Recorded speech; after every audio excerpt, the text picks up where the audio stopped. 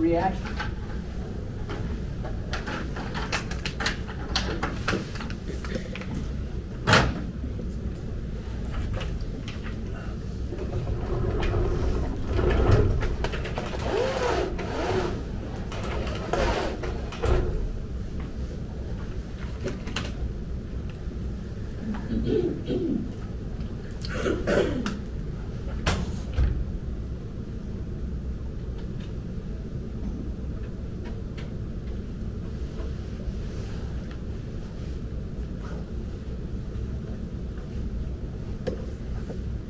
All right, you guys ready? So, we're going to just learn a few different types of reactions. It's very simplified. Some parts I don't necessarily, it's not how I would always teach it, but it'll give you enough that you can kind of predict products. So that's the idea. Does that make sense? Like you guys have to know how to, if I told you a name, you could write a structure, right? And if I said, okay, I'm going to react magnesium carbonate plus sodium sulfate, you would probably go, okay, but I don't know what's going to make. You with me? So what we're going to do is I'm going to teach you a few fundamental things. Now, at this point, you have learned a few. Just to remind you, you actually have learned some of these. You've learned that any hydrocarbon, when it burns, right, what's it really reacting with? Oxygen. And the products are carbon dioxide and water, and a little bit of, what's that incomplete have? Carbon monoxide and water. So both happen at the same time. I don't know if everybody was catching that part. But what you do is you add more oxygen that favors the complete combustion, which is safe. If you start to pull oxygen out of it, it goes down to the incomplete combustion, which is the dangerous carbon monoxide reaction. That's why when your car starts running ragged, or your burners at the house or whatever are kind of not getting oxygen properly, they start to burn improperly and can be a hazard. Hence, we got carbon monoxide detectors. Yes? And I also just give you this practical advice. If I look at a flame and it's burning with more incomplete, bad, what does it look like? Yellow-orange, right? But if it's burning clean, it looks blue, and that's generally true, hydrocarbons. Okay? So, that was kind of that. We also did a couple other simple ones. I mean, they look complicated because they're organic reactions, right? We said, hey, you could take an alkene, which means what when I say alkene? Double bonds are involved. You can treat it with a catalyst and some hydrogen, and it will turn into alkane. It removes the double bond and just puts hydrogen across it. Right? And that's what we call hydrogenation. We're able to put hydrogen across double bonds. And that happens with fats, right? We take cis fats, we hydrogenate them, they become saturated fats. What that means is usually when you see it is it comes from liquid to solid. Right? So that's kind of more complicated, but that's kind of it so far, right? So we're going to learn a few more today. When you were with me, we had these solubility tables. Does anybody have those with? Anybody miss that? I got a few extras if you weren't hanging out with me last week. But we got salt back too. But oh, everybody's looking at me like, oh. What was it on? It was just sitting there by when you checked in. Oh, I just. It's okay. I mean, hopefully I got enough, but I'll pass out what I got. Here we go. Here we go. Anybody else? Good. I guess we got it covered. Yay. Got it? Okay. So this is going to be one sheet that you would have available to do this because you can't necessarily memorize this. I can show you a piece of it though. I'll show you. It looks complicated, but it's actually fairly easy to kind of memorize all the parts on there. But let's just kind of introduce this just generally. Okay? These are two general ways of thinking about it.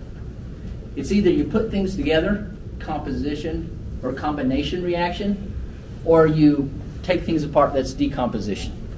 That's the really simple way to start.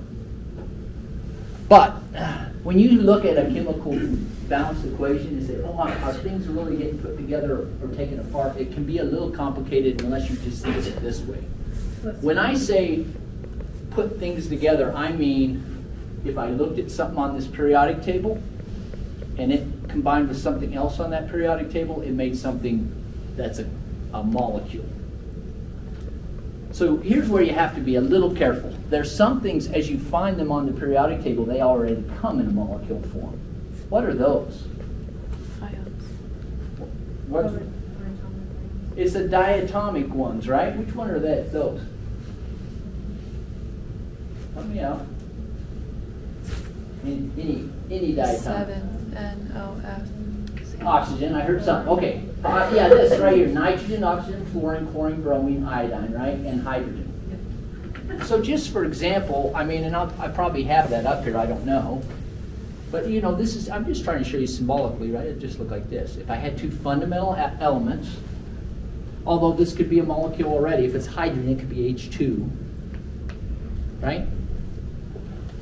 So let me just show you. I could put a couple things together.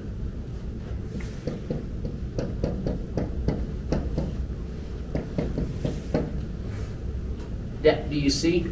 I obviously took some things apart to get there, but it's just like, hey, oh yeah, these are fundamental elements. They're diatomic off the table. They somehow got combined into a compound. That's considered combination. Easy enough? So that's the only subtle kind of, you know, it's real easy when you have something that's not like that. Right? You have something very...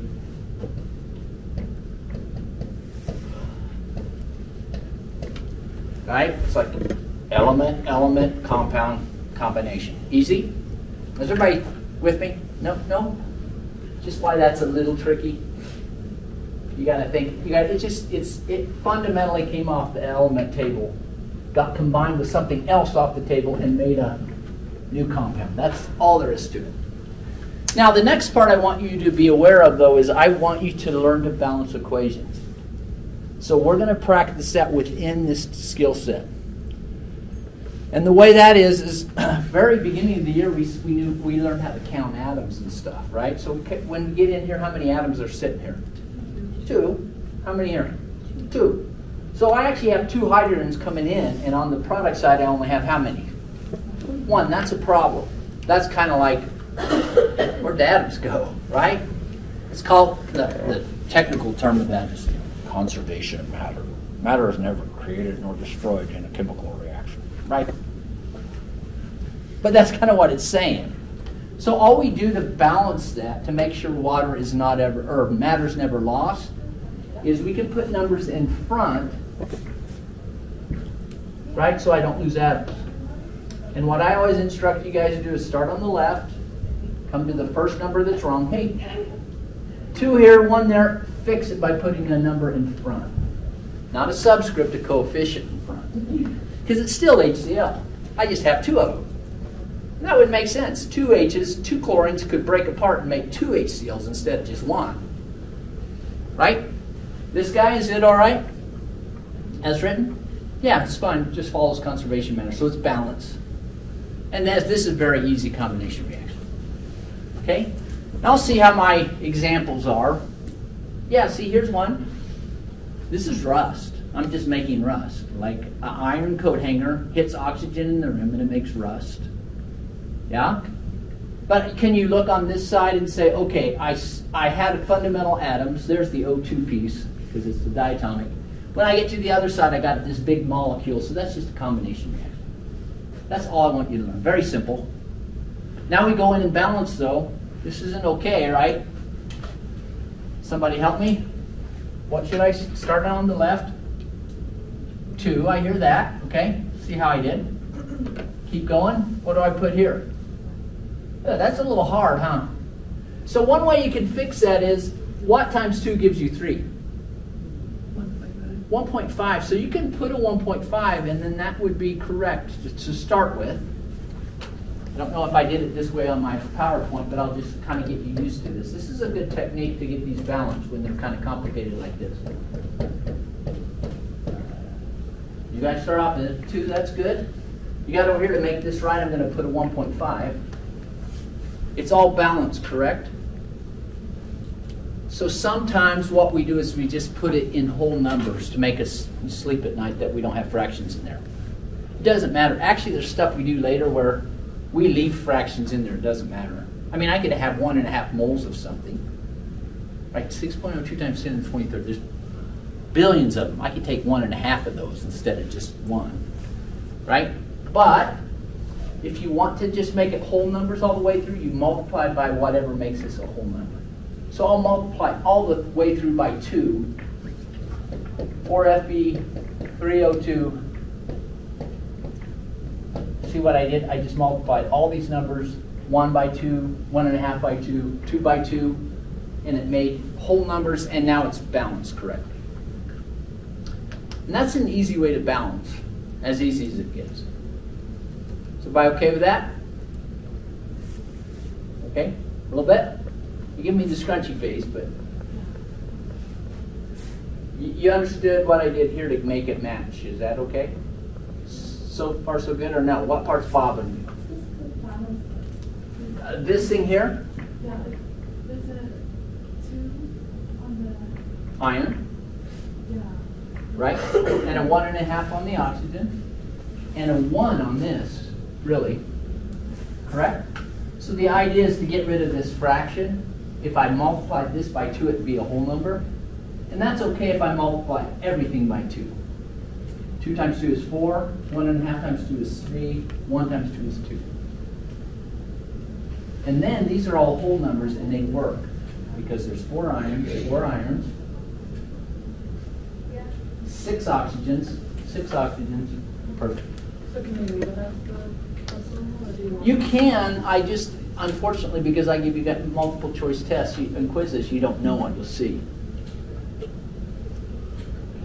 Is it wrong? No, absolutely. We use that a lot in chemistry. So like if we had to type it in and we might find it very good, we might do that stuff? Yes. If I catch it, and then you might have to make sure I catch it. But yeah, it would work. I'm not going to argue. Yeah. Why would you multiply by 2? Yeah, because some people, it bugs them that they're not whole integers. I wish I could give you, it's, no. It'd be whatever it would take to get rid of the fraction. So if I had a 1.33, I just multiply the whole thing by 3. Yeah. You have most of the examples you'll have will be something as simple as this. These aren't complicated balances that I'm looking for.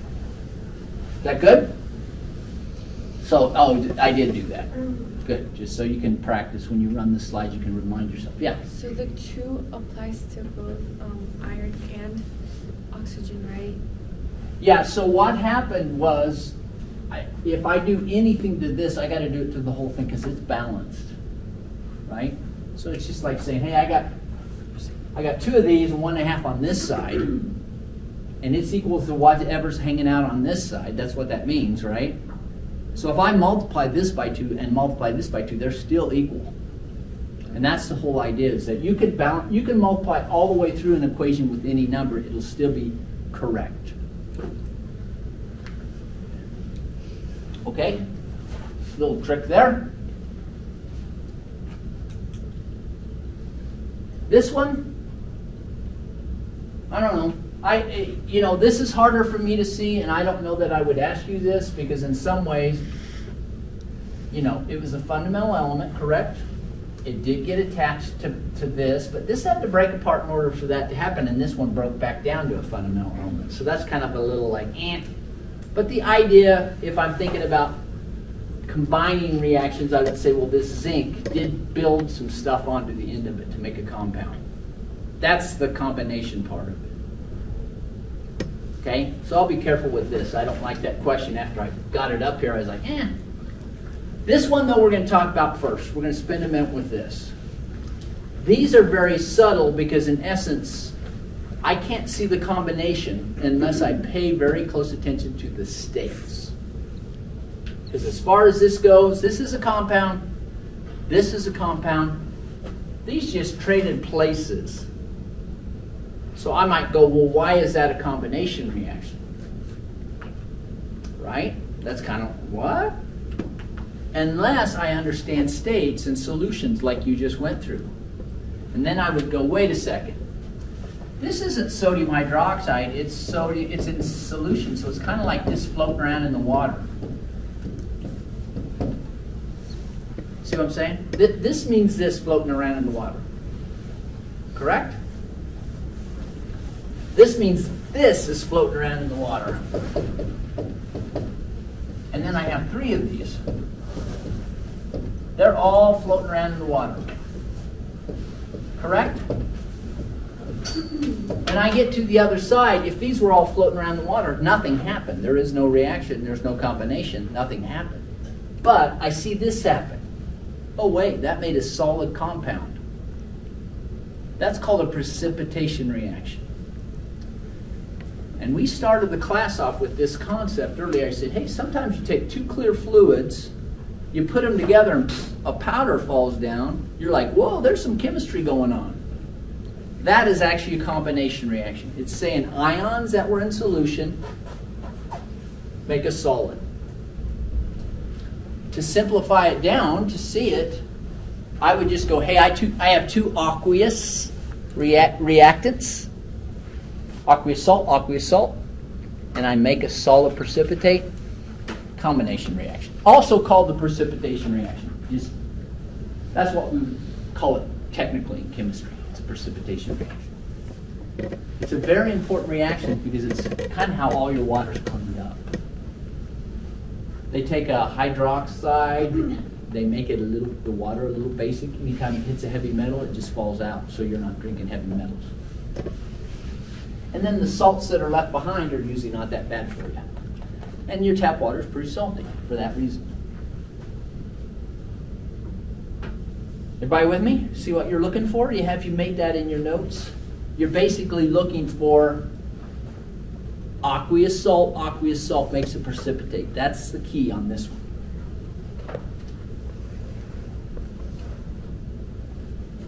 I would study these 2 because that's the ones I'd really like you to focus on. It's obvious, I got 2 atoms, something off the table, they came together and made a bigger compound. That's a combination.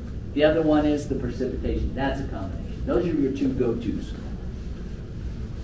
Okay, yeah, oh, this is good. We can practice. Ready to get it balanced up? How are we doing? Sodium okay as I start? Left to right?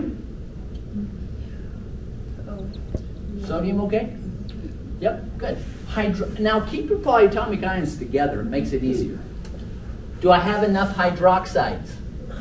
No, how many do I need? 3. So that restarts this, puts a 3 in front. See how I do that? Then that means, okay, if that's 3, what do I have to do over here? Follow? If I think you guys got to kind of see the process, right? I start in, I go. All right, I'll put my numbers in. That's good. Sodium's fine. Good. Hydroxide not okay, so I got to fix it. Follow? Now I restart. I always restart. Once I change one of these numbers, I just go to the front and start all over again. All right. Sodium right? No, not quite. I'm going to fix it. Now let's go back. How are we doing? Sodium okay? Yep. Hydroxide okay? Yep. Iron okay? 1 and 1. 3 chlorides? 3 chlorides? 3 chlorides? We're done. That's the process. Good stuff? That's a balanced equation. And the recipe says, look, if I want to, by the way, precipitation reaction, it says if I want to precipitate the iron out of this solution, I got to have 3 of these for every one of these. And that's what the chemistry says. Good stuff? All right. Run down.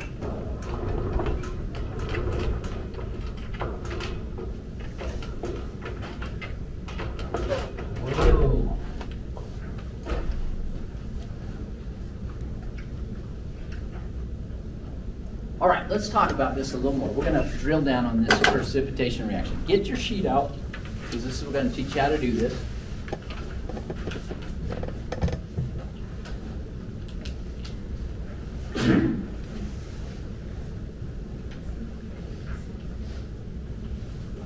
To identify identify this like you're identifying, you're looking for two ionic salts in water coming together. Okay? And then just to kind of put some visualization on it, I'm going to just remind you.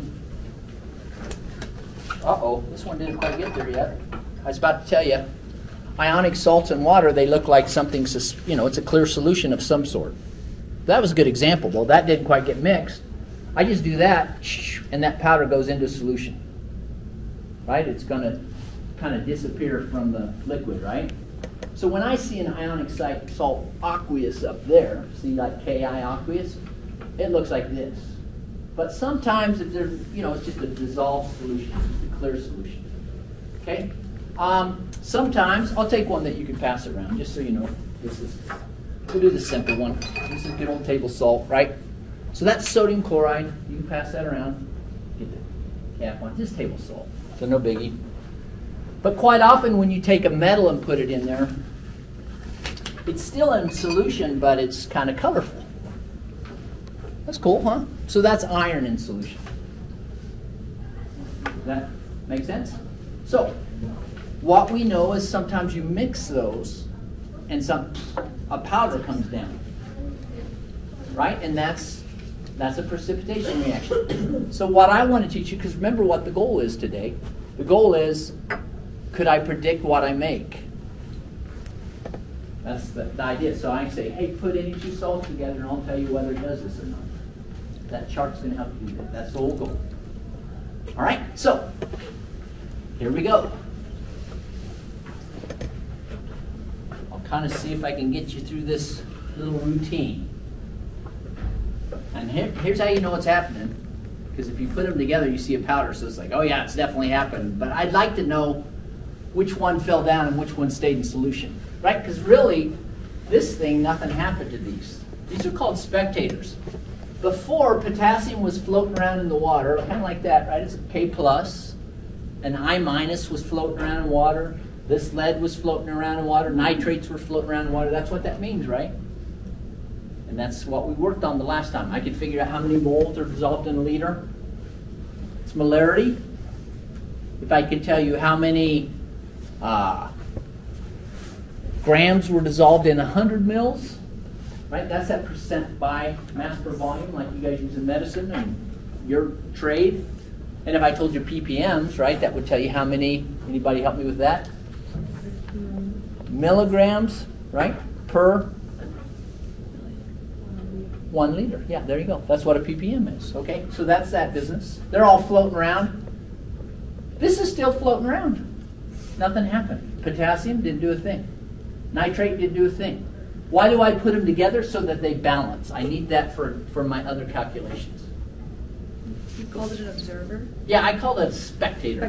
That's what we should call it. Those are called spectator ions. Not doing a thing. But the business end is this. Oh, the lead just falls down. Okay? All right. Thank you. So here we go. Now, why are salts precipitating? Just so you have it in your head, because remember what we talked about earlier. Water, OH, right, has what kind of charge in it that makes it want to grab things?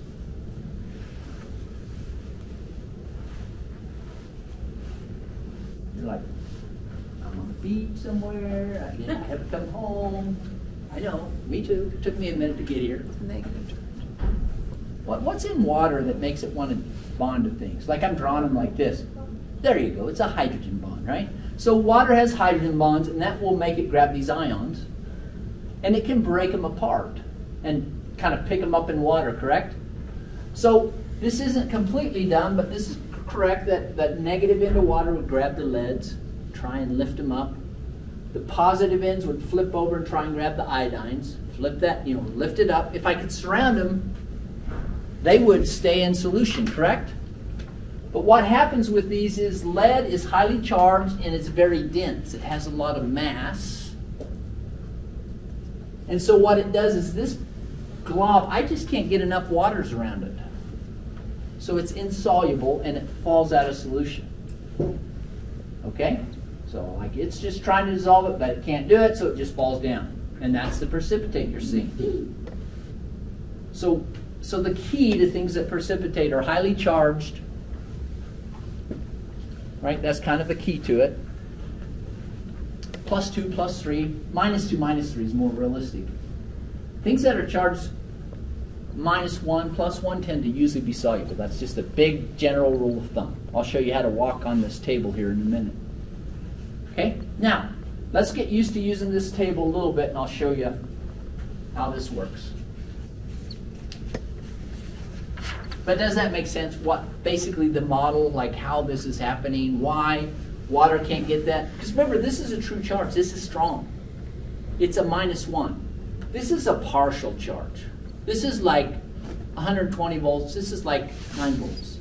In reality, this is like 100 kilojoules, and this is only like 10 kilojoules. So it's 10 times stronger attachment here. So the only way I could get this apart with these is if I got a lot of them around this. And that's always true, right? I can only dissolve, and you saw it a minute ago. If I don't surround a salt with enough water, it won't start picking it up. And I had to get it surrounded, didn't I? And then up it went. This, you can never get enough waters around it. There's just not enough room. It's like if we all went out in the parking lot and said, hey, we're going to start lifting the car. Let's do it. So we all get on a different part of the car, but we can't get enough of us around, right? And so we never can get that car lifted. But if you could get enough people around it, you could lift that car, right? So that's kind of the idea. All right, so that's enough of that. Now I'm going to show you how to use the table. So look at the table, and I'm going to teach you how to do this. Let's look at the big picture first off. The top part are soluble compounds. These are generally soluble compounds. So my goal is I want to look at this. I'm going to go back here and just show you a balanced equation. It's in here, it's written for you, but if that wasn't written, here's what I want you to be able to read. Can you look at that compound on this table and tell me whether it's soluble or not? Can you look at this compound on the table and tell me whether it's soluble or not? If one of them is insoluble, that means there's a precipitation reaction. Now, the nice thing getting from here to here, you ready? From here to here, just trade the metals. Just trade the metals. Okay, so that's the starting point. So here we go. I'm gonna put a couple of these up to show you how you could just predict. You guys can call out any salt you can think of. It's any ionic compound. Take a metal, non-metal. Just call it out to me. What do you got? What? Iron. And then what's the non-metal you want to stick on there? Up from the right-hand side of the table. Nitrogen. Okay, so we got some sort of iron nitride, and I'm gonna cheat. I'm gonna do something you guys might be familiar with. So I got iron nitrate, and I'm gonna hook it together with, let's say, interact with sodium sulfate. There you go. Is that okay? All I'm telling you to begin with is let's figure out if the things we make are insoluble, but to get there you just trade the metals. Okay, so now it's sodium nitrate. See how I traded it? Sodium nitrate and iron sulfate. So I go over here and I go, okay, sodium nitrate. The nice thing is you've got to pay attention to your charges. Sodium's +1, nitrate, you have your polyatomic ion table out. And you go, oh, that's a -1, so that's 1 to 1. You trade this other one off and you go, whoop, that's a little tougher. That's an iron 3 and a sulfate 2 minus. Oops. Who can help me with that? What number should go down here? 2. What number should go down here? Oh, 3. Good. There you go. Then the question is one of these insoluble? If so, you've got a reaction. If no, there's no reaction. That's how you do that. But the first part is do the trade. Okay? Now, the next part, you would balance it. If you said, oh yeah, there's a reaction, you'll balance it. But let's not work on that yet. We'll get there in a minute. Let's just do another one just so you get this feel of this. I'm going to do calcium chloride and sodium carbonate. Okay. You ready? Anybody over here tell me one of the things I'm going to make? Sodium chloride? Sodium chloride, yay. Does everybody see how she did that? Just did this change with that. That would put sodium on the chloride end of things. Correct? Okay, somebody over here, can you give me the other side? What's the other one? Just move that over there. Calcium carbonate, perfect. Then you just clean it up with charges. You know, if it takes you a minute, that's okay. Is this okay, 1 to 1? Yep. This one? Is that okay? Yep, we're done. Now we're gonna just, okay, everybody get the first part? That's the switch. It's called a double displacement reaction if you're trying to be real fancy. You break it would be Na2Cl2, but because that's yeah. both So those we can get rid of them. Yeah, so she's jumping ahead to the balancing, which I appreciate. If I did want to get it right now with the balancing, I'd start left to right and go, calcium's not right, calcium's fine, chloride's not. So you got to go over here and fix it, correct? Chloride's right, sodium's right, carbonate's correct. That's a balanced equation. Yep. And if we want to do this one, same thing. My iron's not right, correct? What should I put in front? 2. All right, cool. My iron's fine now. Looks like a lot of nitrates. How many? Holy mackerel. There's 2 times 3, 6. So we're going to just fix it. And then just keep going. All right. How many of these should I get to 6? What times 2 makes 6? There you go. Wow, that's it. That worked.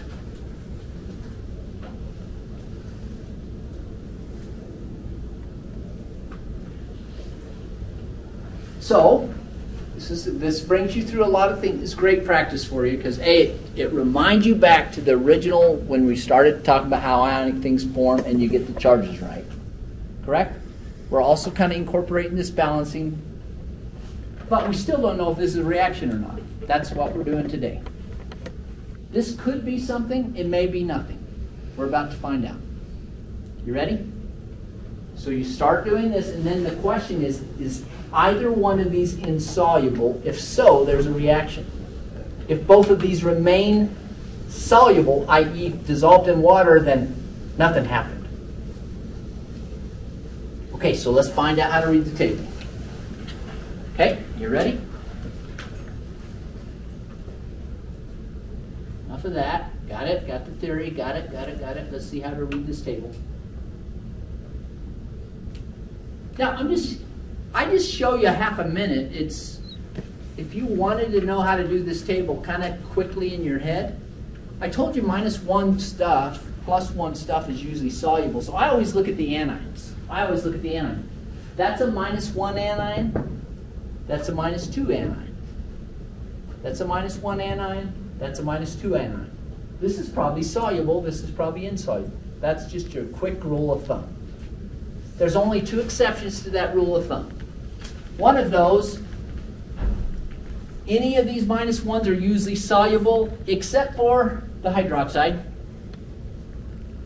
Any of the -2, -3s are soluble except for the sulfates. And that's it. But you don't, you don't have to know that. You'll have the table in front of you. I saw these are all -2 and -3, agreed? Are insoluble or soluble? Yeah, insoluble, they fall out. The only exception is up here in the sulfates. So now look at your table, and you can write on your table if you want. Look at the top part. Make sure you understand the top part these are the soluble things. In fact, you would say, hey, if anything has lithium, sodium, potassium, whatever, it's soluble. So the minute I see, soluble, it's done. See it? That's what that's trying to say. But I work off the anions. So that's the way I work. Okay, so let's just do this one. I'm going to do this one. You ready? Sodium nitrate. I'm going to look at the nitrates. And I go, aha, where are the nitrates? I know you're on here. There you are. They're all soluble with no exceptions. Aha. This thing has to be soluble. I'm going to put an AQ on there. Everybody see how I did it? I look for the nitrates, which is right there. I look if there's any exception, and there is not. So therefore, anything with a nitrate attached is soluble. I can make it aqueous. That's no reaction at this point. I go to the sulfates. I go, oh, almost all the sulfates are soluble except for these cations. Is iron one of those? Nope. So this thing is soluble. That's no reaction. Nothing happened. So if sulfate was paired with calcium, Yep. it would precipitate. It would precipitate. Yeah, here we'll try another one. You ready? It would precipitate. Yep.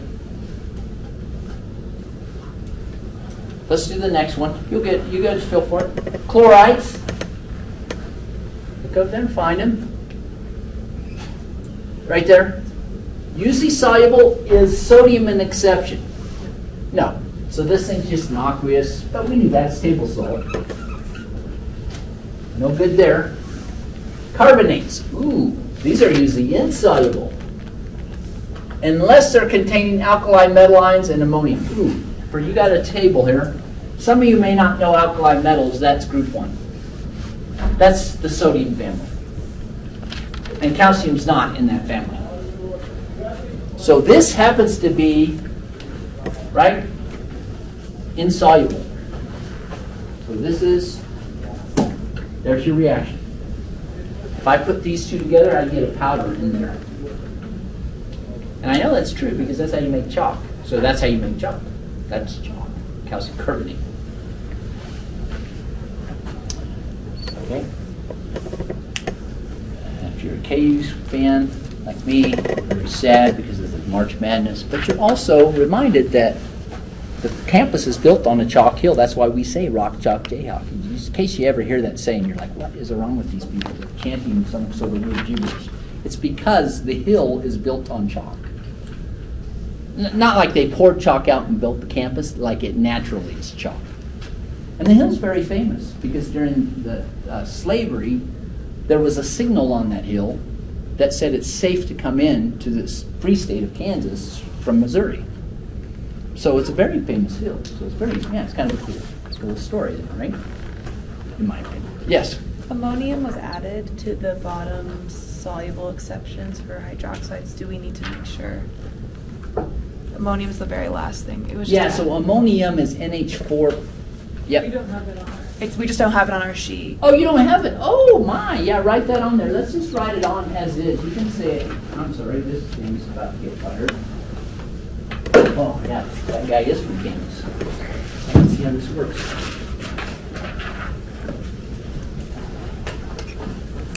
Put this on there. Thank you. That's ammonium. Wow.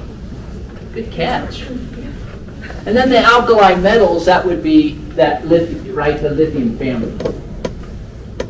You know. You don't have to write them down, but you know, lithium, sodium, blah, blah, blah. That's what they mean when they say alkali metals. Cool. Okay, we're going to practice. We'll kind of get that.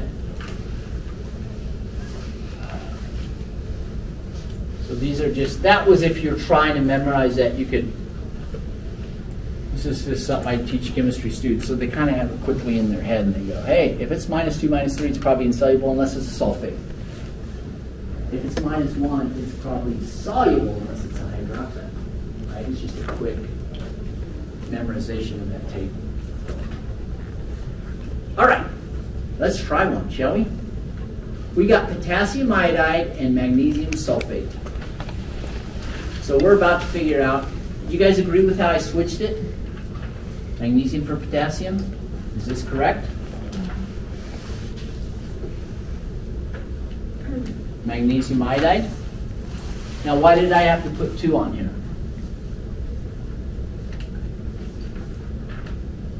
Magnesium has what kind of charge on it? 2, right? So I had to have 2 iodine on there, okay? All right, so then this is potassium sulfate. And again, sulfate's 2 minus, so I had to have 2 potassiums. I actually balanced this one out for you already. But the question is do I get an insoluble piece? You ready? You're going to track the iodine down. Hanging out here. Is magnesium an exception? Nope. So this thing would be soluble. So that nothing. No reaction yet. Correct? So this would just be aqueous. Agreed? Ooh, there's a sulfate. Probably insoluble. Unless potassium's an exception. Is it? Nope. No reaction.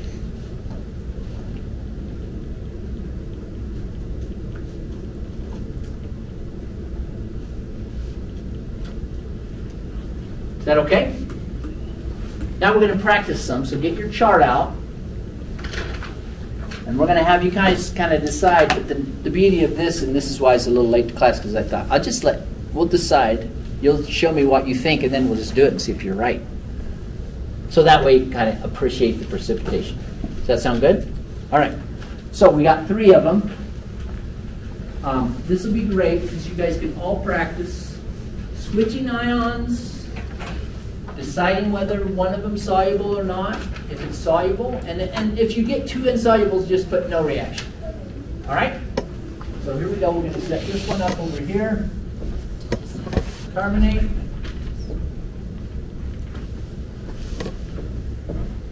Barium chloride. Awesome.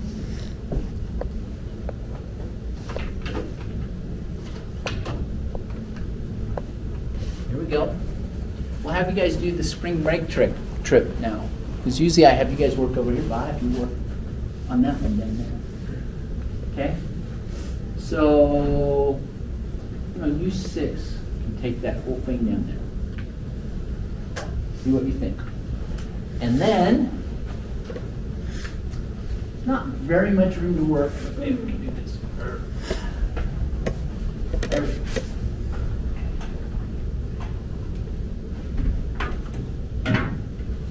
We'll do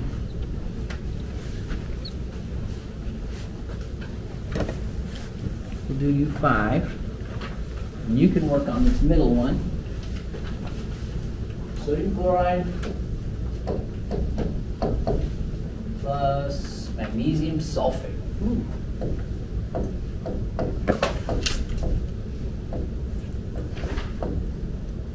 It's the worst S I've ever drawn. There you go.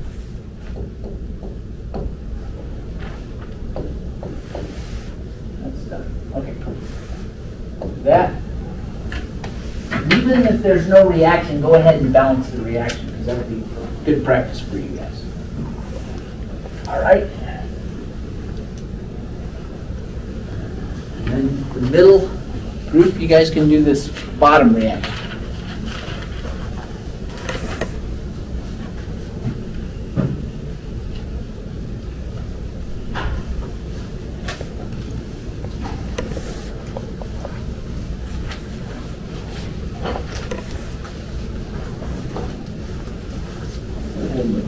Good.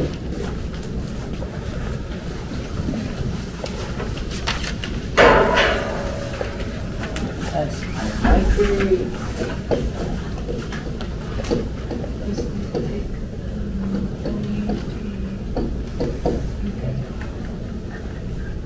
Sodium carbonate.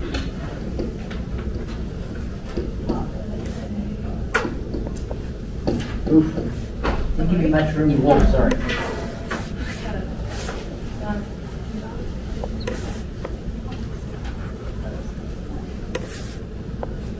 Good.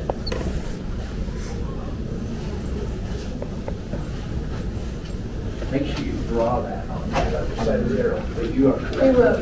Yeah, perfect. Just get it charted there. Good.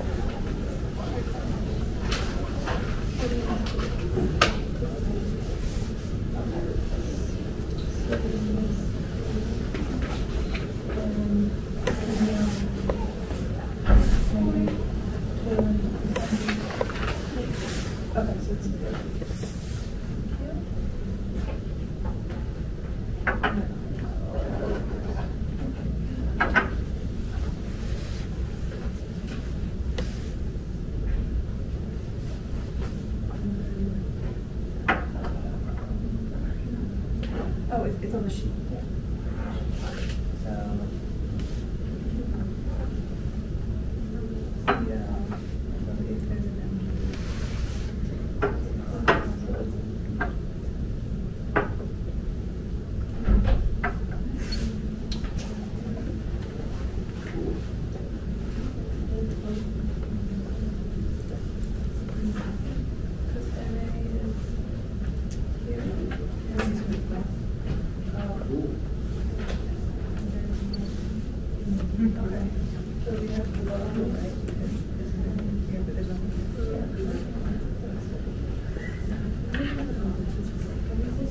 The charge, because this only counts if it's negative charge. If they can probably come down and charge from you. Somebody might want to drag it around to see what sulfates are charged. Or it's on there in the comments. But yeah, cool. So the sulfates are written on those 2 minus. So good. Yay. Okay. Just did good. Just got to get it balanced. Yeah, because I'm using it. And it says plus 1 charge. So you, yeah, we got it. Yeah. So yes, it really helps this work. I think it's on that. Yeah. That. So I had charges in that part. No. But I just figured out if it was Because any two so that was is two. and a 1 and So that's what I got. a 1. So we're doing 2. But the charge, I don't think we can, I know iron, have a charge. Are they both It's not options? charged, so I didn't put anything.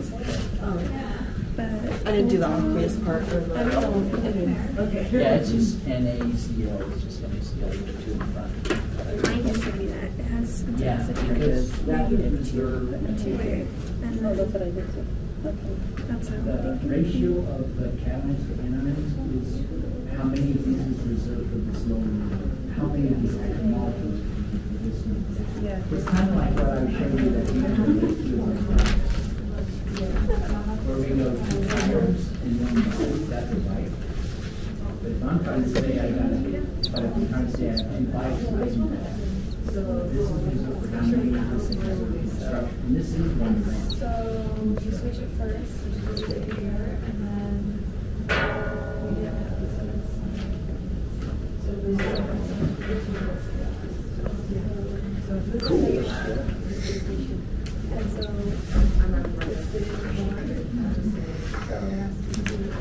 I think so. I got as far as you guys did.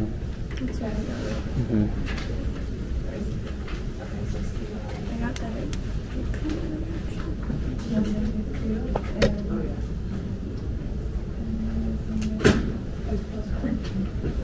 oh wait, Okay.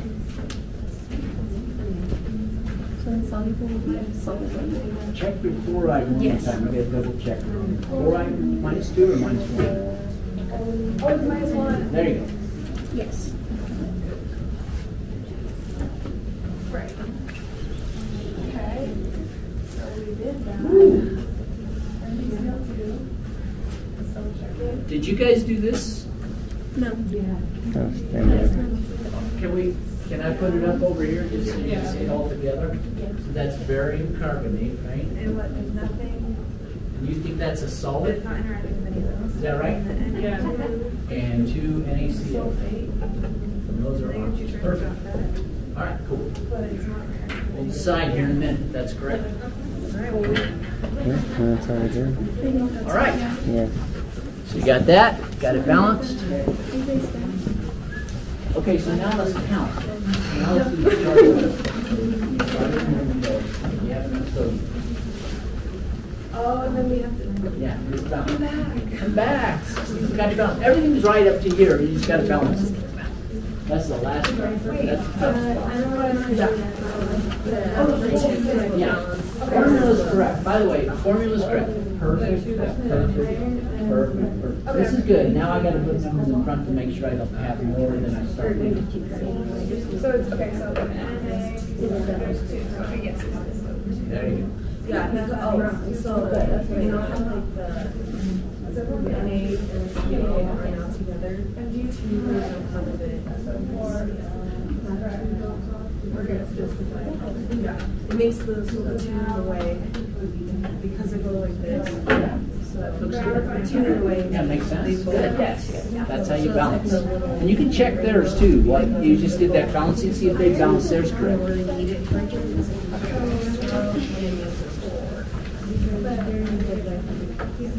like it. Formula look right? Yep.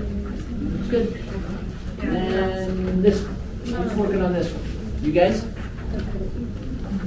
Right here? Okay.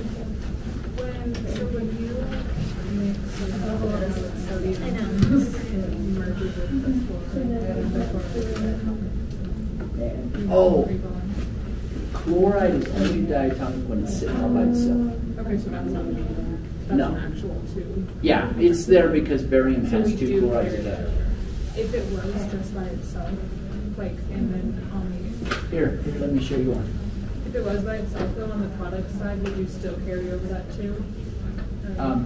Let's just say we do something like, you do some decomposition reaction and you get like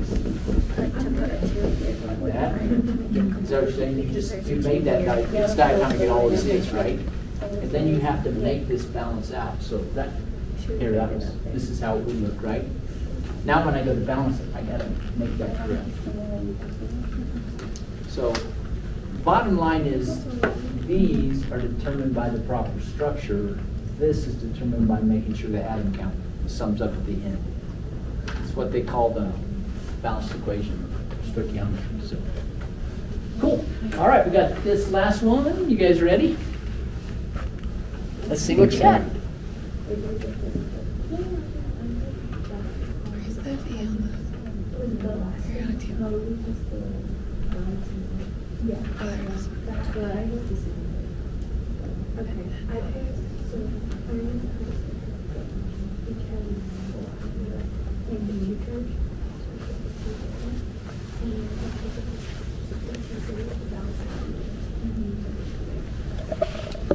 charge. Be in good shape once we.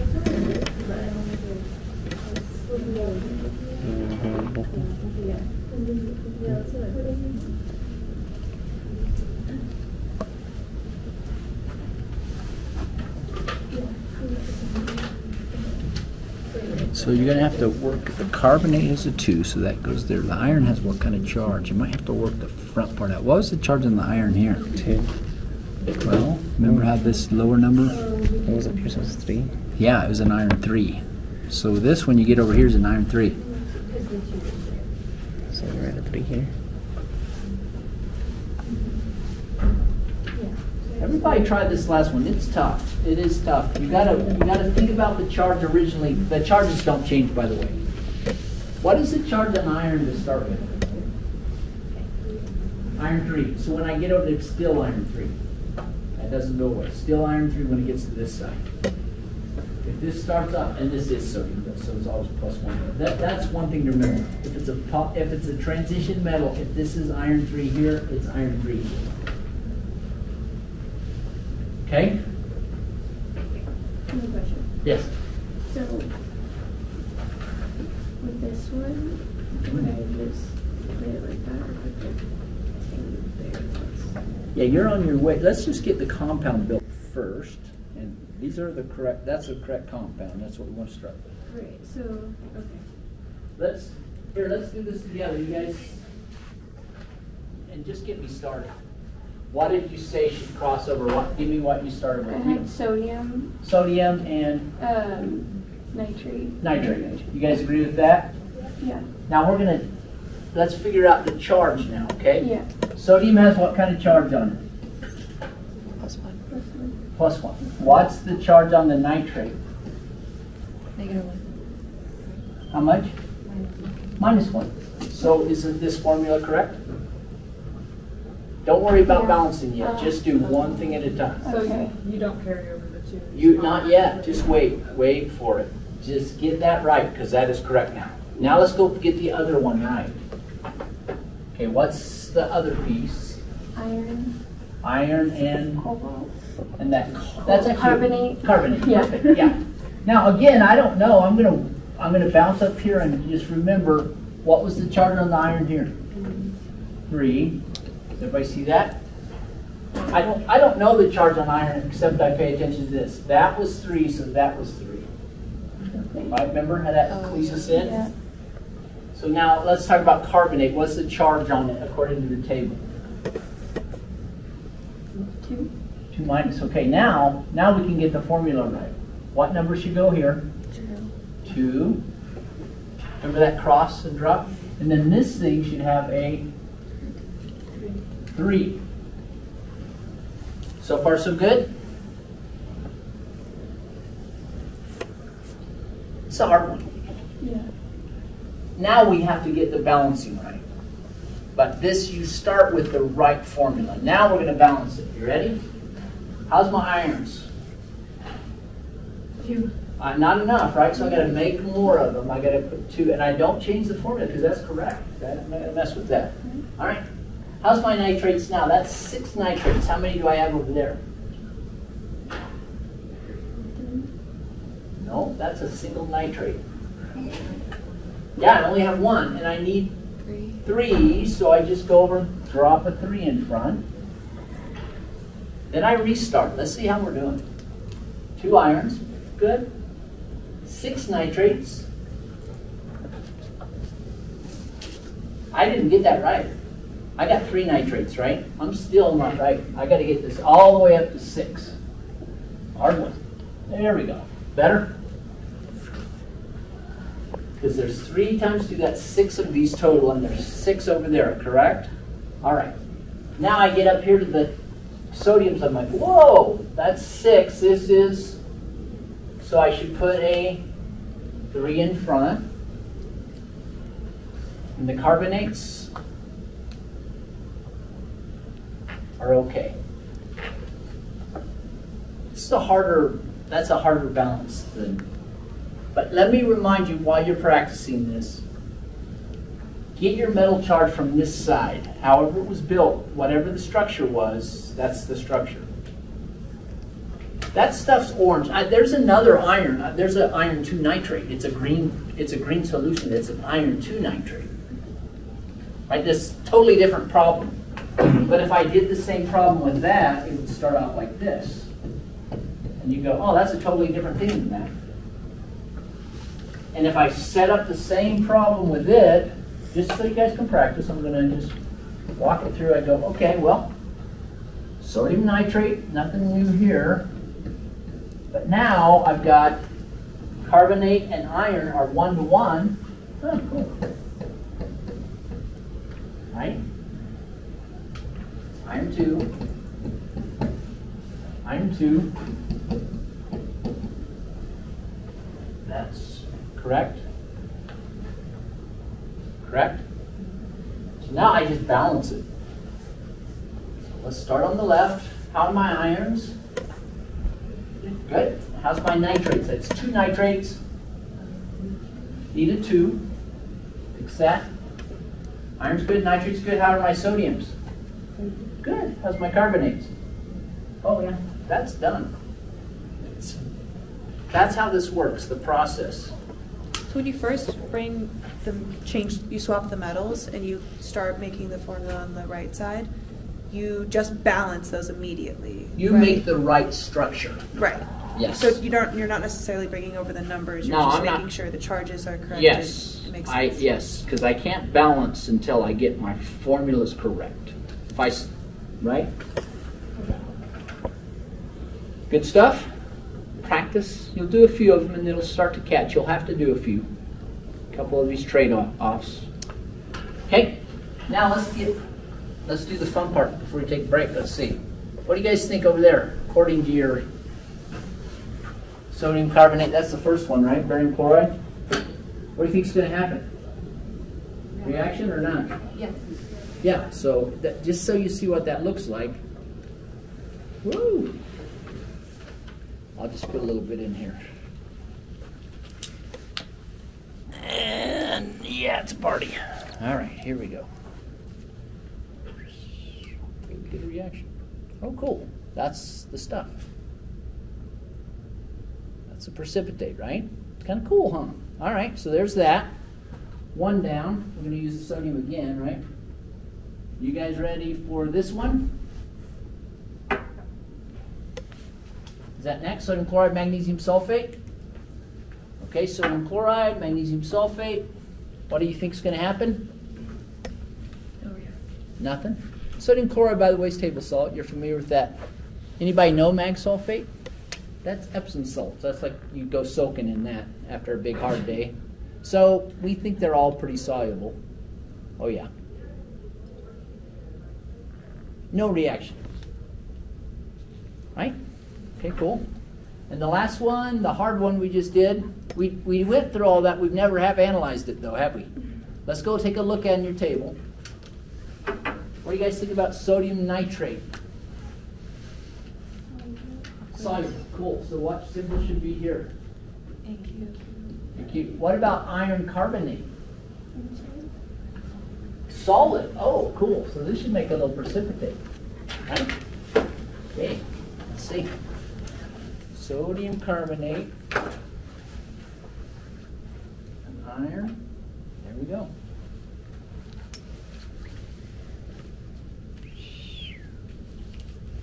See what happens. Don't make a liar out of me, right? Oh, yeah. And this is kind of cool. I'll do this a little bit because it's colored, it's kind of fun to get the idea. This is how water treatment works. You add a carbonate, for example, and then I'll let you take a break. When you get back, you'll see that iron just settles out and you have the clear fluid on top, hopefully. Can you point out where FeCO3 became soluble?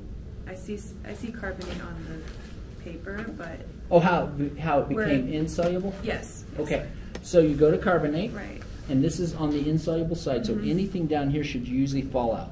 Okay. And the only reason they I wanted see. if iron was an exception, but iron Oh, was okay. not. So it's reversed in the. Okay, Yep. I get it. Yep. Is everybody catching that? The bottom part's the fallout, the Yeah. precipitating ones, the top part's the aqueous, stay in solution. Cool. Take a break. Getting there. So it'll be good. This is good review for you though, because if you start thinking about these ionic compounds, because we did them a while back. While you're doing it, I would think about how you name them since you're in the neighborhood, because you got to get ready for your final exam, right? And I find that this is probably the hardest thing to kind of reflect back on is like, how do you name ionic compounds? Then also how you match the charge up, right? And so the keys to that are, anytime it's a transition metal, I don't know the charge until I look at what it's attached to. It's always the secret sauce, right? All right. So anyway, you guys did good on this. Learned how to balance. Somebody was getting a little crazy with their PowerPoint, but all right. Here's another one. This is kind of obvious, right? If I had some bigger molecule and it just fell apart. That's called a decomposition reaction. But again, be aware that it could fall into things that are small molecules. In fact, here's a great one. Right? This was a compound. These are actually atoms from off the table. They're diatomics. So when I have things decomposing into individual atoms, I call that decomposition. So here's one decomposition that's a little harder to see, I think. Right, I basically have a very complicated carbon with 3 oxygens. I end up with carbon with 2 oxygens. Okay, so that would be another way to think about it. This water just coming apart into its fundamental elements. And I'm just getting, these would be great. These are good practice for you. All right, then I'm going to show you an acid-base reaction. This is very relevant to your field, because a lot of what you do is acid-base chemistry in the mouth. And I want you to know that fundamentally, whenever an acid hits a base, you get water and a salt. Okay? And then we'll spend a minute, because you might be looking at that going, well, I kind of know what acids are. I'm not quite sure. And then bases, you probably, does anybody know what a base is right off the top of their head? I can get you there pretty quick. It's hydroxide. It's actually the anion, the hydroxide anion is considered basic in water. Okay? And we'll get into that a little bit more, but that'll get you going. So, acids, and I'll start you off now, and then I'll just reinforce this. When you have a leading H, those are considered acids. Now, sometimes you have things that are like this, and you have a leading H, but you have other H's hidden in the interior. That's your good clue. Oh, wow, this is an acid, and if so, this is the only acidic part of it. Okay, we're going to revisit that, but that'll help you a little bit. So, instead of sticking all the H's together, right, they purposely put an H in front. What does that mean? Oh, they're trying to tell you they're trying to signal it's an acid. Now, there's one exception to this, but I bet everybody knows this. You know that that's not an acid, right? You look at that and go, oh, wait, that's just water. But most anything else I wrote, if I led off with an H, I'm trying to warn you that this is some sort of acid. Now, the other thing that will really identify it is that H in an acid is connected to a polyatomic ion, or it's connected to an anion. So anytime I get up here and I go, okay, here's H2S, probably acidic. Now, here's a non-acidic one, but that's okay because it doesn't lead with the H, so I want to be suckered in and go, oh, that's an acid, right? Does that make sense? So, H2S, HCl, if it connects to a polyatomic ion, it's an acid. But again, watch out for these. Just ignore these. These aren't telling you anything. This is an H. That's an acid. All right? But what we know is this. If that acid connects with the base, any kind of hydroxide, I'm going to make salt and water, and that's how it gets rid of it. Both of these things are hard. Like, for example, this is muriatic acid. This is literally chew concrete off the sidewalk, right? This is oven cleaner. These are nasty, nasty, right? If I put any of those on my tongue, I'd have a big hole in my tongue, correct? But when I'm done, look what I make. Table salt water. I could literally drink it. So that's what's called a neutralization reaction. That's one you should know, because you're going to be doing that a lot. Like we do things, right? We go, okay, we think bacteria makes acid in our mouth. That's what kind of leads to the cavity environment. So sometimes we use like a basic toothpaste, like something with baking soda in it. Here's another example. Everybody okay? See the leading H? There's the hydroxide. Now, all you have to do to figure out what your products are is you do kind of a double displacement again. Attach that metal to the anion. Oh, okay, that's lithium sulfate. And then the H, the OH and the H, that's what makes the water. So you can kind of do the same thing where you're just switching them. That's what makes the water, and then lithium sulfate. So that's another skill set I think comes out of here that can be challenging sometimes. All right, so we'll talk about that. Maybe let's get a couple products down real quick, just so you guys can practice that, so you're used to it. Okay, and I'm not going to write them in different orders, just so you can kind of see. It's not always the same.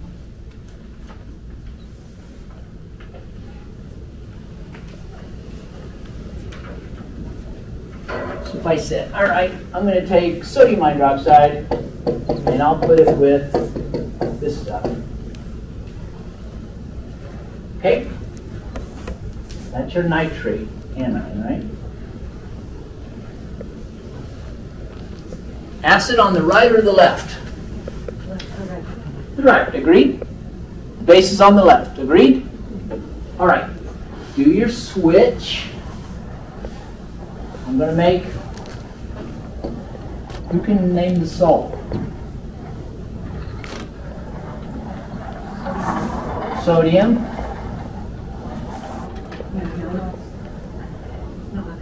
So here we go. I'm gonna do the trade. This goes here, and that goes there, right? So when that sodium's in there, what is that stuff called? nitrate, right? And then the other part is?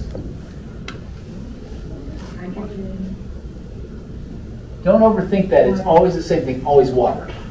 Then you'll balance it out. You'll see where everything went once you balance it. Shall we try balancing? Okay. These are sometimes harder, but it's easy when you kind of think about this. That's H2O. That's water. That's taking care of in sodium nitrate. So we're good. It's good. Okay, it might come at you in this direction.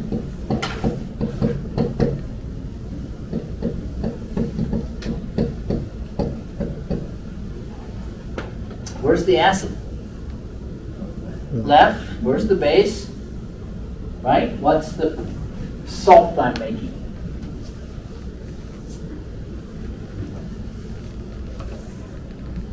Calcium sulfate. And then I back up and I just remember I can practice this, right? Calcium's what group? 2, so the charge on it is? And sulfate has what kind of charge on it? By the way, did you notice the polyatomic ion charges are on your precipitation sheet? What's the charge on this? Okay, is this the right formula then? Yeah, it ended up being 2 to 2, right? But that just reduces down, so we're good. Now we go over and make the other thing, which is water. And then we start talking about how we balance this.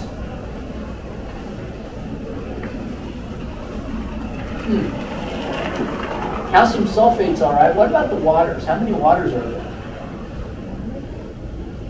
Sometimes it helps to work off this as the source of your oxygen. How many oxygens are in here? 2. So do that over here. That'll help you. Now, how's my hydrogens holding up? 2 hydrogens, 4 hydrogens, 4 hydrogens. Good stuff. Got it? That's a precipitate or a neutralization reaction, which we're going to just generally call an acid-base reaction. Is that all right? All right. Let's spend a minute and talk about stuff, acids, bases, a little bit. Why do we care? Like, why do we care if something's acidic or basic? Well, let's begin with the stuff you guys need to know, right? The acidic environment in your mouth is what leads to cavities. So that's why we care about that. Basic environment will prevent that from happening. It's also fairly well known that acids are able to dissolve metals. So anytime an acid, if you have an acidic environment around a metal, it'll just make that metal go into solution. So if this was the frame of your car, and there was acid on it, it would literally turn to a salt. That would not be good for you. Right? And that happens to a lot of vehicles that are sitting on the coast. They get around like acidic, wet environments all the time, and you start to see the frames rust out. Right? In Colorado, you see this going down the highway every once in a while. Right? You see these metal has been solubilized, it's coming out the side of the mountains look kind of colored, and you're like, oh my gosh, that's acid working on the metal, the iron takings, or other metals. It makes redox chemistry happen. This may not mean anything to you, but the basic bottom line is that one of these, by the way, the only metals that won't react with acids are the precious metals. That's why they're precious, right? If I drop this gold in acid, it wouldn't do anything. Copper's precious enough, it won't react. But if you put an acid around here, so what my point is this. Copper wouldn't react with acid. Nitrates wouldn't react with acid. Not that you would know this reaction. But in the presence of both acid and copper, you get this wild reaction. And if I had a hood, I could show this one to you, because it's pretty spectacular. We might figure this out. But basically, it'll just destroy a penny, right? You put nitric acid on it, and it'll just chew it completely up. So that's a pretty good reaction. All right, so let's talk about, we're going to talk about acids. What I'd like to do is just make sure you identify them, which I think you're getting there, right? Leads with an H. We're going to know how to name them. And then we're going to know a little bit about what it means when we say weak or strong acids. Know the difference. And I'll just kind of give you a sense for what's weak and what's strong. All right? So, first off, if you think about a strong acid, what it means is when you drop it in water, it completely disassociates, and this is the acid part. So let's get this out of the way. H plus in water is what acid is. Hydroxide in water, that's what base is. We call this an acid, but it's not really an acid till it's water, and it disassociates, and that's the business in that H plus. You might remember why. How many protons on hydrogen? 1. Good. Now, if I had a +1 charge, how many electrons would it have? 0. 0. So it literally is a proton floating around in water. It's a small positive charge. So it will rip electrons off of anything. That's why an acid is an acid. So now an acid comes near a metal, which is a loser. Remember we talked about these guys? They all like to lose electrons. They're wimpy. Acid comes near that, i.e. the H plus, it rips the electrons off of it. And that's why it's so dangerous. Now, if you say something strong, that means when you drop it in water, it completely breaks in half, and this is all you get. All right? Now, if I looked at that in water, can you see that picture? Kind of a little bright over there.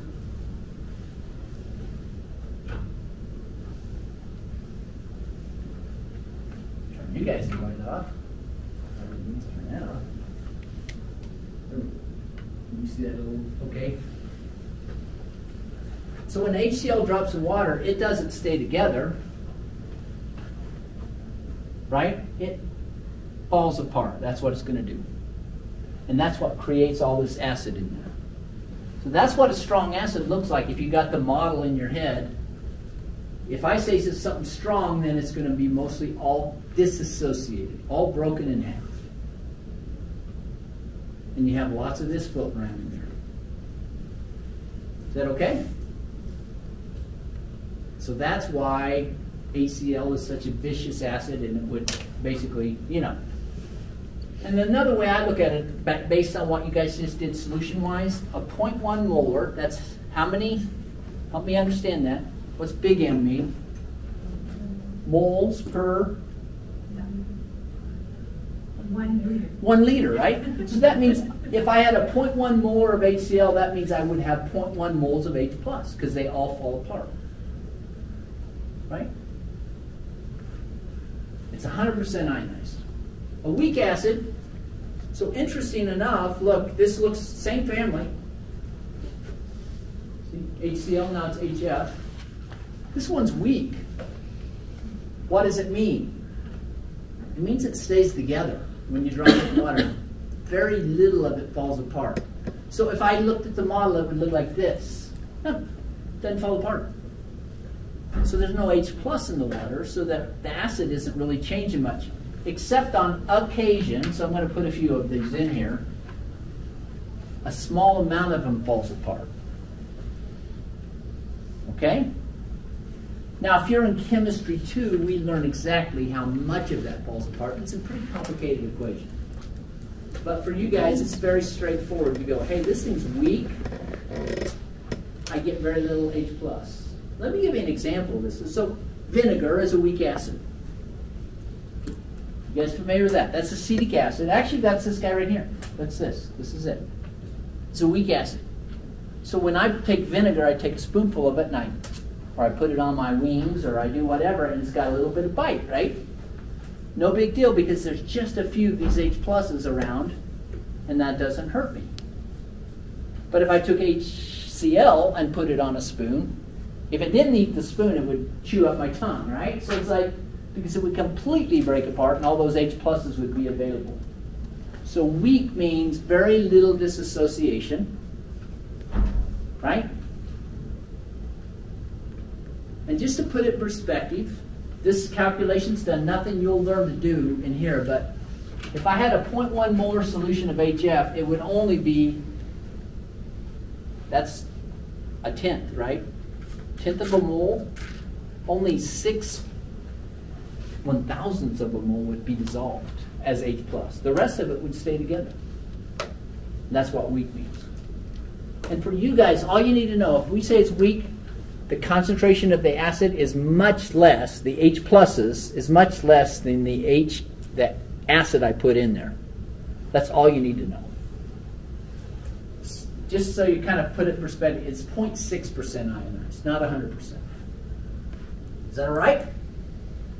Now, I'm going to show you how to identify them by looking, and then we're going to name them. That's kind of where we're going to try and end up. See how we do today. How we do? I'll get some time. Cool. I got another demo, but it has to do with the next thing. We'll see how we do. You guys ready? So, acids could be H attached to something over there on the periodic table. I'm going to show you how to identify the strong ones. It's very simple. If the H is attached to these three things right here, it's strong. Chlorine, bromine, iodine. If the H is attached to anything else, it's weak. That's it. HCl, strong. HTE, or H2TE, weak. HF, weak. H2S, weak. See, it's just only these guys. HCl, HBr, HI. Those are strong acids. Everything else is weak acid. That's pretty easy, right? Cool. So those are the strongs. Now, the other thing is, if I think about the anion, I can attach the right number of protons to it. So that, again, kind of reviews with you guys again, right? So I'm going to make one out of sulfur. I'm going to attach H pluses to this. So you guys walk me through the process. First off, what charge does sulfur like to take? -2, excellent. Based on that, how many H's should attach? This is a 1 plus, that's a 2 minus. That is correct. That is the correct formula for this. This is what they call sour gas. This is the stuff that shows up in oil refineries. It's highly, highly toxic. Kind of stuff, if you breathe it, you go down fast. Yeah, I love that, right? Sulfur and acid are a bad mix. Now, let's talk about how to name it. I always say you name acids. Have we talked about this in here at all?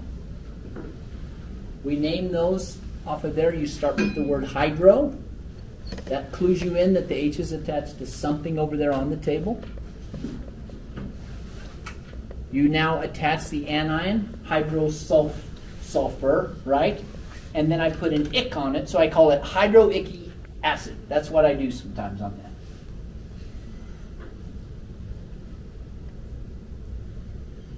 Let me just see if I can get that picture up. I don't have that picture up because I was going to help you with that. So, the naming looks like this. And we'll get back to that, I'm sure. Hydro.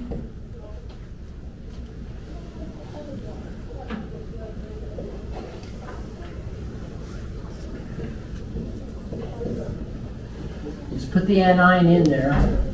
And then you just change ick in there. And then you throw in the word acid.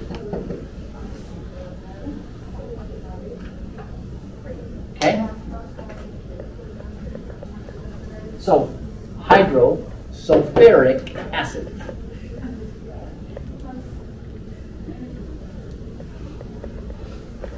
Hydrobromic acid. Hydroiodic acid. Let's try one of these. What's the charge on this? 2 minus, correct? So how many H's should I attach? 2, and then I'm ready to name it. Hydrotelluric acid. Yep, that's it. Hydrosulfuric acid. How would you name this one? Hydrofluoric acid, right? Easy enough. Here's the weaks, here's the strongs. Now I'm going to show you another thing that's unique, and I just say this to you guys because in your field it might come up. There's a weird thing about first row transition metals and aluminum also make water slightly acidic, and that's a kind of a complicated thing, but I'm just going to show you where it sits, just so you know. Any of these metals, it's a trend, so that's kind of nice. Any of these metals and aluminum, when they're salts, they make water slightly acidic. So if I did something that had iron in your mouth, it could make your mouth a little bit acidic. If I put aluminum in your mouth, it's going to make your mouth a little acidic. That's probably why those materials are not used, right? Unless they're compounded with something that's more of a noble metal. Does that make sense? Now, I'm going to show you how that happens. It's kind of complicated, but just so you know, just like you're sitting there going, I've got aluminum, why is it making an H+, correct? Like, where did it come from? It comes from water. Aluminum hooks on to 5 waters. It's really kind of wild. And then hooks onto a 6, and on that 6 water, it breaks off an H+. It makes this thing. So really, it's 6 waters total. There's 5. See it? The 5th one is broken, and the H+ came off of it. And that's the same mechanism for all these things.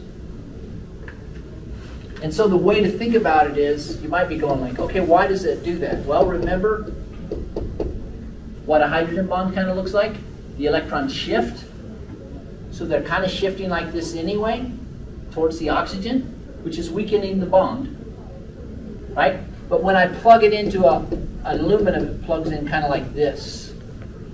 So that attaches to the aluminum. That's already got a plus charge. So I know that that electron's shifting already there, but it even shifts more because of that plus charge.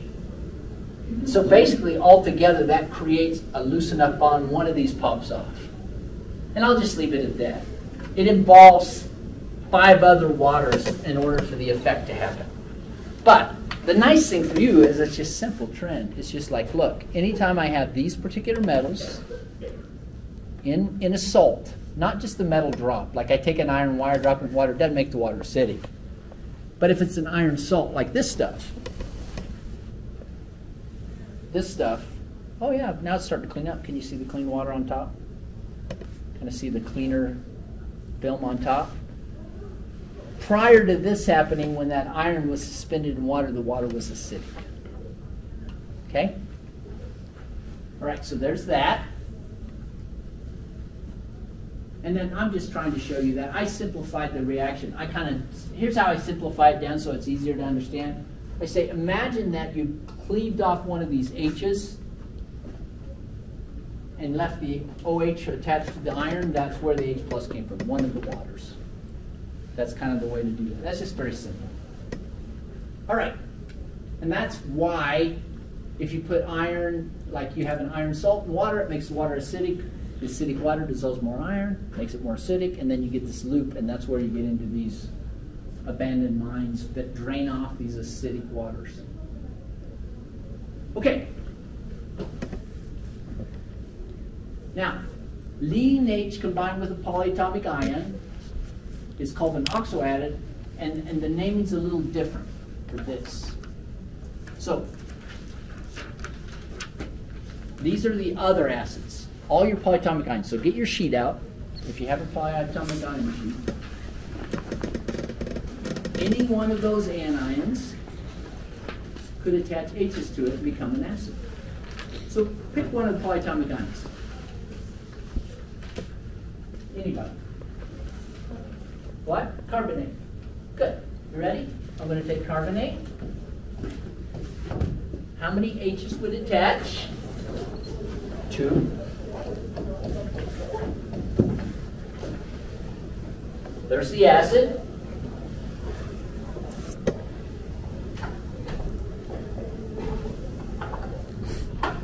And now I'm going to tell you how to name this. You ready? No hydro on this. This is the clue. Never lead with the hydro. Okay, let me see if I got the thing in there. I'm going to see. Okay, we're just practicing. The way I remember this is if you have a grandma that's from the South. Anybody have a grandma from the South? Okay, good. and she was afraid of addicts. She might have a condition called adicitis. She'd be like, I got adicitis. I'm afraid of the attic. Right? Adicitis? Okay. Roll with it. Adicitis. You ready? So that was called the carbonate, correct? So I'm going to put the polyatomic ion name over on this side, and then I'm going to put the acid. If it came from an 8, we change the name to ite. Adic. Sorry. Ick. There you go. Adic. Ite us.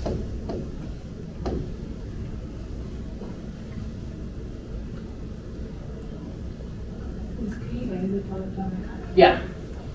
And then this is the acid name. So, instead of calling it carbonate, I call it carbonic acid.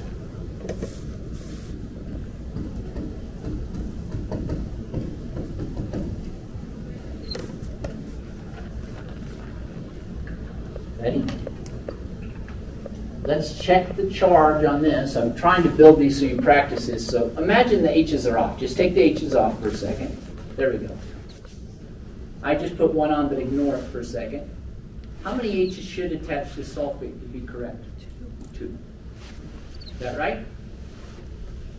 You ready to name it? That's a sulfate. Yep. So we call it sulfuric acid.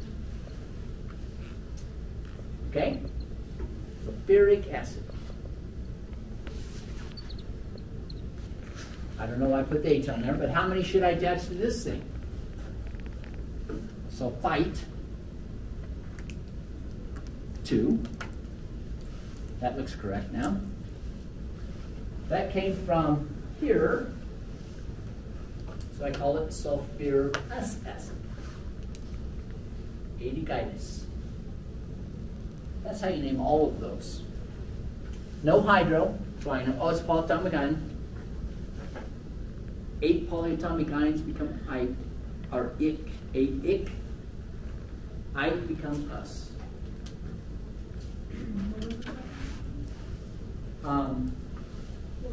Okay, so we'll now call, this came from sulfide, right? So it'll be sulfurous acid.